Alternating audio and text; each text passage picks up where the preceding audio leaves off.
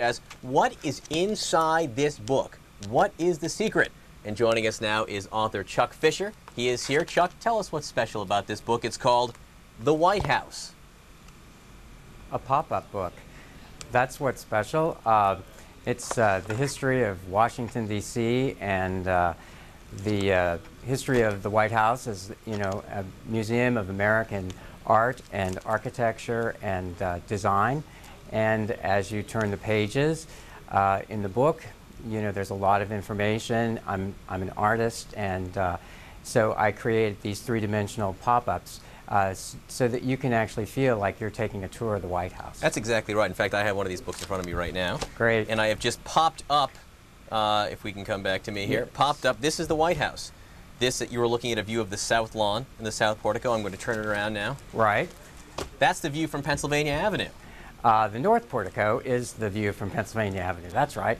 And that is a scale model of the White House that I took from these historical drawings by the building survey and created the three-dimensional pop-up. Who is your audience here? Is this a book for kids mostly, or is this a book for, oh, here's the First Ladies on a very nice fan? Yeah, the fan of the First Ladies. I mean, when people open that book, it's like, oh, wow. The audience, I mean, there's a lot of real, you know, good basic information. It is definitely not a children's pop-up book, but it's not too delicate for, you know, children to enjoy and pull flaps and open pages and read a little bit about, you know, the history of the most famous house in the world. But the target audience, it's just people interested in American history, interested in design, architecture, the presidency, the First Ladies, and everything involved with that. Chuck, I want to thank you very much for running out of time here. It is a remarkable book, and the workmanship here is fantastic. I mean, this White House is it's amazing. Thank you very much. So thanks very much for joining us. And I believe that brings us to our conclusion. I shut the book on the pop-up White House, and I think we have to shut the book on Politics Live for today.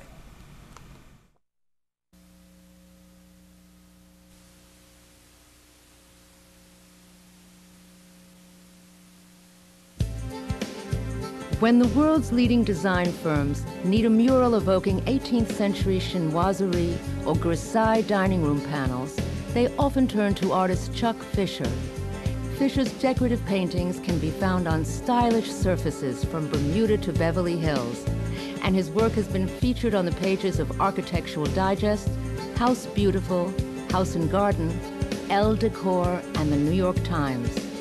Working out of his Manhattan studio, Fischer has become a sought-after artist in the world of interior design. I've been painting all my life. I've always had this ability, talent to draw. I didn't know my first trip to Europe would be so important, but it was my first opportunity to go to Europe.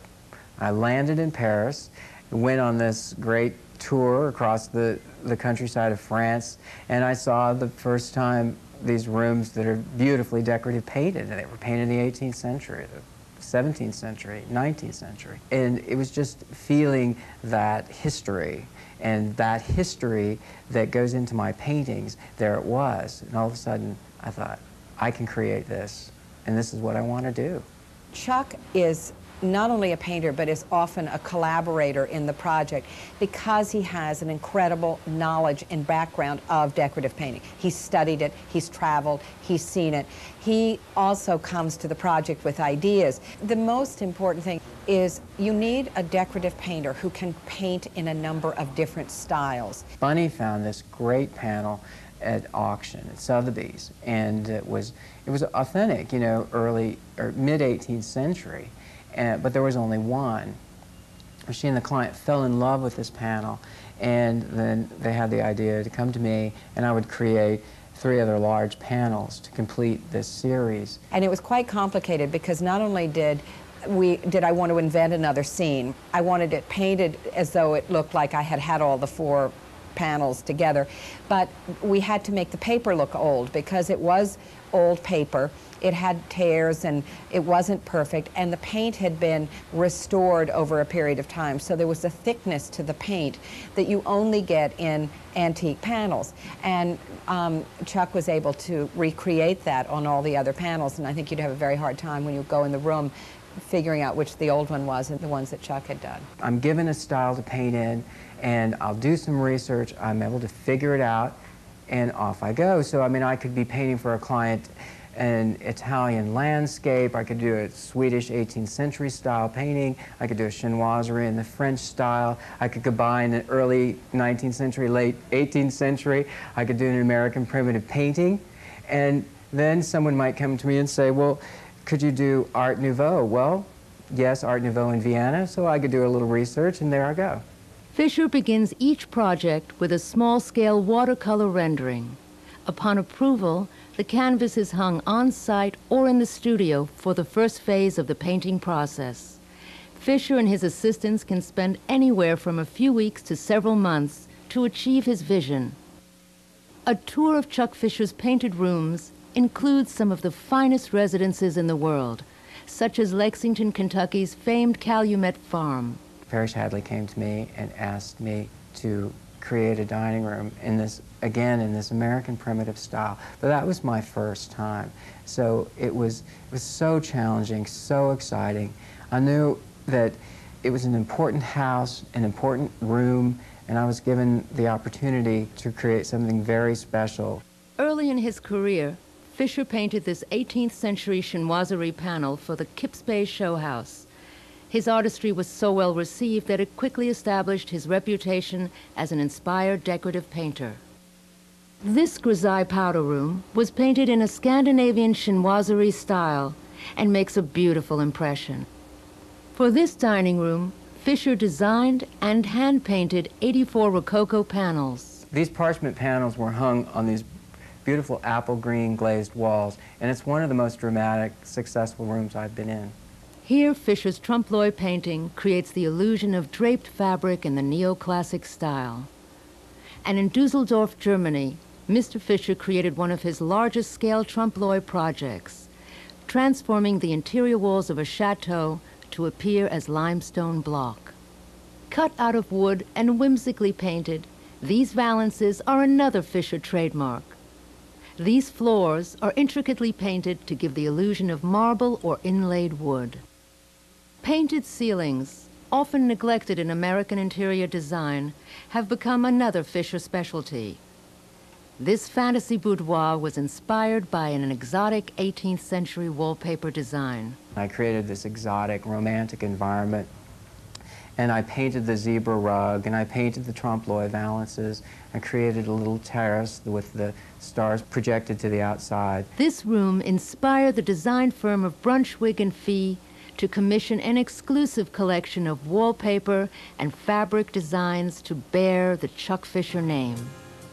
I feel very proud of my work. I feel very grateful that I've been given this talent and that I'm learning to develop it. I feel right now there just isn't anything else I'd be doing. For me, it combines my love of architecture and interior and design and sort of style in the late 20th century and how to create that in a painted environment. I mean, that's a challenge. What better thing is there to do? I mean, I live in New York City, I have a successful business, and I get to paint all day.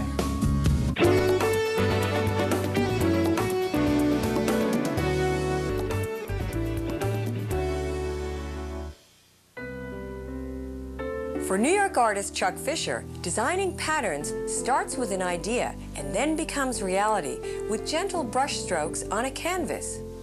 And his walls are like a small art gallery of color and fanciful images, as I saw when we visited him in his studio, where he's one of the talented people who creates looks that might end up in your home. Now, tell me about pattern in a room, because we're seeing wonderful patterns wherever I look here, and I think that's something that people sort of wonder, ooh, how far do you go? You can have pattern on your floors, you know, on the furniture, on the walls, the curtains, pattern on the ceilings. I'm a very big believer in pattern. I think you can overwhelm a room sometimes with pattern, but it's, you know, it's about editing and it's about balance. Yes, scale. it is. Well, tell me, what are some of your inspirations? Because I'm looking at murals, I'm looking at photographs. Oh, so many great things here. I love it. Well, it comes you know, from my travels. It comes from being exposed to some, you know, incredible designers that I've worked with through the years, and homes that I've been in. The clients can inspire me. And nature. I mean, that's really... Absolutely. Nature. So many of my designs, you know, starting in my mural work, they're often scenic designs, you know, beautiful botanicals, leaves, yeah, and trees. I noticed your so now I hosta can, leaves. you know, I transfer a lot of that into, you know, designs. Chuck, so let's get specific. For instance, let's start with murals. Well, when I'm creating a mural for a client, I would often paint in my studio. That's what I prefer to do, on canvas. This is a piece of canvas that, you know, is part of a mural, and it has a texture to it. I love and that's this. that's where I start. And then eventually, when I'm complete with the design process and painting, then I would hang that in the home. I see. Okay. Now, another area that I'm doing is fabric design, and I'll often start with inspiration. The inspiration for this design came from a book, and then I do a little watercolor rendering for the way that's a wall in a room. And I created a fantasy room for a show house. It's so delicate. You even have little birds there. Yes, they're little exotic birds. So let's see the fabric. And the fabric is a beautiful pattern. It's very large scale, tropical leaves. Oh, I love it. Thank you. It's wonderful. You see it has a little shimmer of gold in the pattern in the background. It's a real sort of layering. Yes, too. it is. Yeah, it's I a think. collage. That's another just design that I enjoy, you know, working with. It adds depth, and it's very subtle background for this. Yeah, it almost softens a bold print. Yes, it does. I see you've got it in another colorway too. Correct. Love that, the green. Thanks, that right. punch of green. Right. Very cool. And then another design. This is some inspiration for a room that I painted in Maine. I hand-painted a mural, and I did these random twigs. And the pattern itself So this is a from an little ancient- watercolor. That's a little watercolor, yes. And this is to scale. You see the window that was in the room and the wainscoting. I like what you did though. Then you made it into Thanks. wallpaper. I did. I made that into wallpaper. I think it can be a very contemporary background because of you know, the pattern that it creates, but also it's traditional because it is real twigs that I've painted. And I have a Gothic twig border that goes with it. It coordinates. It's great. This Comes is in different colorways as well. And a thrill for me is this was just it's part of the permanent collection of the Cooper Hewitt Museum, the National Museum of Design. How great. Yeah, it's very exciting. Chuck, I think one of people's concerns when dealing with pattern is how much is too much, or how do you use it in a room effectively without feeling overwhelmed? If you combine patterns that, you know, coordinate and that have a continuity, that's great for a room. For instance, this is a very, you know, boldly patterned fabric that I've designed. It's this collage of, you know, garden flowers. And there's this very small star stencil pattern in the background. So that's what you mean by the collage. It's sort of a layering. It's layers. It's like pages from a botanical book, just sort of scattered on the table. And then I created this coordinating pattern. Now, that's a different scale, but, you know, it's got this subtle background, and that really would calm the room. You know, this will look great on a sofa, but perhaps you put this with your chair, you know, chairs that go. Or maybe you do your sofa in this, and you might do pillows on the chair. Okay, I saw this. Oh, yeah, yes, okay. right. Yeah. You could do this. Maybe you could do a solid red pillow, too, or Be great. a violet. Because there's a lot of colors in here you could pick up for accents. But you don't have to be afraid. No. No. That's great. Yeah, and I think you could even, on your walls, you know, you could have a little more pattern as long as you keep it subtle. Okay, that's a good lesson. Right. Well, this has been great. Thank you so much. Thank you.